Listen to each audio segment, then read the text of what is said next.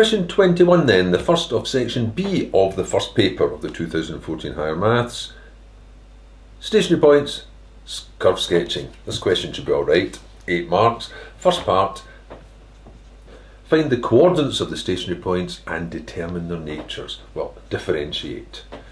dy by dx will be multiplied by the power, 2 3s are 6. Take 1 off the power, drops the power 1. Multiply by the power, that'll just be 3. Take 1 off the power, that drops to 2.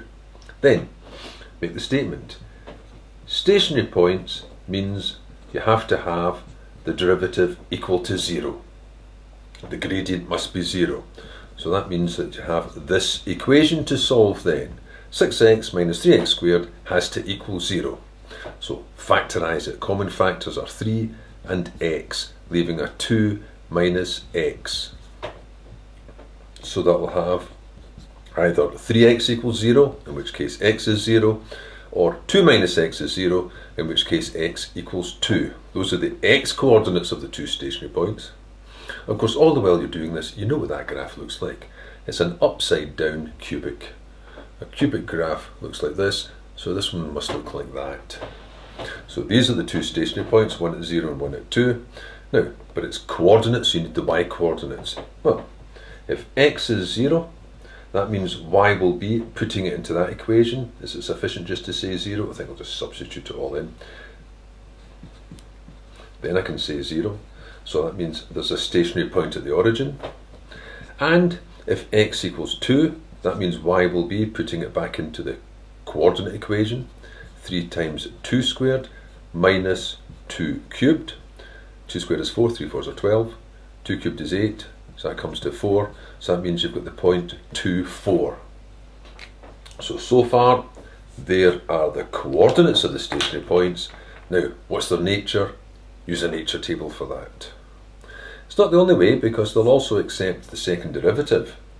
The second derivative would actually be quicker in this case. Maybe I'll do it just after this. Well, what happens is there's a stationary point at 0, there's a stationary point at 2, and you consider what happens either side of those. Now, strictly speaking, it's a continuous curve.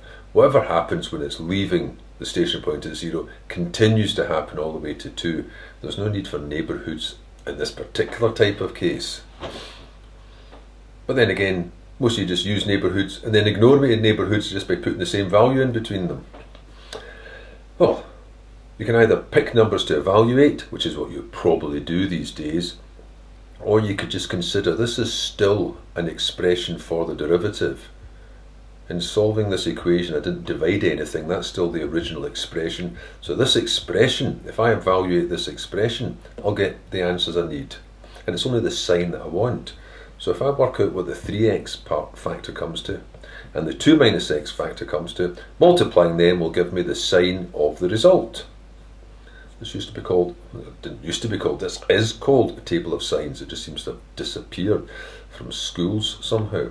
Well, when x is 0, 3x is 0, and when x is less than 0, even a slight bit less, it's negative, and anything beyond it's positive. So that tells me what this factor is. 2 minus x, well, at 2 it's 0. Now 2 minus x is actually a decreasing term, which means before that I'll have greater values. Take away a negative will give me positive values before and then a negative afterwards. So multiplying those two together would multiply using these signs. One negative makes a negative, that's 0, that's positive, that's 0, and that's a negative again. Down, along, up, along, down. But you probably got those signs just by picking numbers to put in and putting into that expression. So this is a minimum turning point and this is a maximum turning point. The other way you could have done it is by taking the second derivative. That's still allowed in the higher, you certainly do it elsewhere. The second derivative just means differentiate it again. Differentiating that again would give you 6 minus 2 times 3 is 6x. And then all you'd have to do is put in the x values of these. So if x was 0, the second derivative would have a value of 6. And if x was 2, the second derivative, that's a wee bit of a scroll, would be 6 minus 12, which is negative 6. And a positive value for the second derivative means the gradient is increasing. You'll see this later on with acceleration and distance. Acceleration means you're speeding up, the gradients are increasing, and a negative second derivative means it's slowing down. So a positive second derivative means it's a minimum, and a negative means it's a maximum. You can also do that, but you've probably done your table of signs. But no matter which you did, finish it off by saying there's a minimum, probably as well to write it all out. Now I've called it a turning point, but it said stationary point, but I'll still call it turning point. Minimum turning point at 0, 0, and a maximum turning point at 2, 4.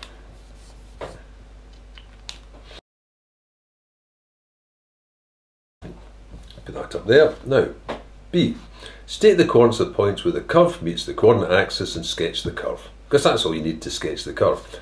All the important points. Where does it cross the axis and where does it take any turns or twists? Well, standard. It crosses the y-axis when x is 0. So putting x into that means y is 0. We had that already. So that's the origin. It crosses the x-axis when y is 0. So that means you've got 3x squared minus x cubed is 0. Factorise that by taking out an x squared. So x squared times 3 minus x is 0. So that gives you the answers x equals 0. But notice that's happening twice. That's a double root. So when it crosses this x-axis at x equals 0, it won't cross. This must be a tangent there. So that'll be a turning point. That's something you would know without differentiating.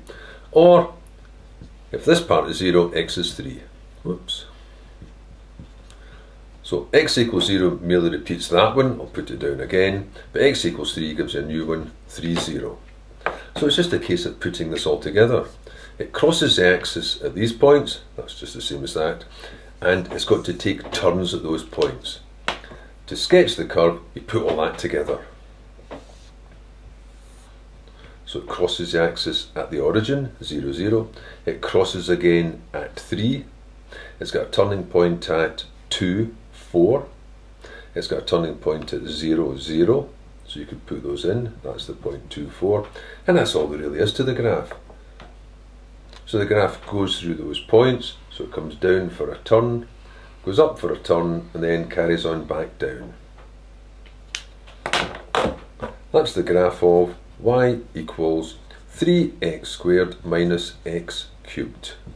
Just put in the x's and y's to make sure. And the only significant points are the 0, the 3, and the point 2, 4. And I'm sure that's all you need to do nowadays. It used to be when you had a loose waggling tail, like this part here. For instance, this part when it leaves the 3, because it was defined by these 2 points, more or less determine the direction it's heading in.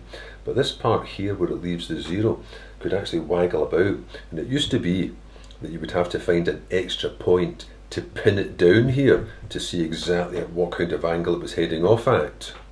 But this is just the 2 marks, and nowadays it seems that it's sufficient just to do that. Show the turning points and show where it crosses the axis. There, 21.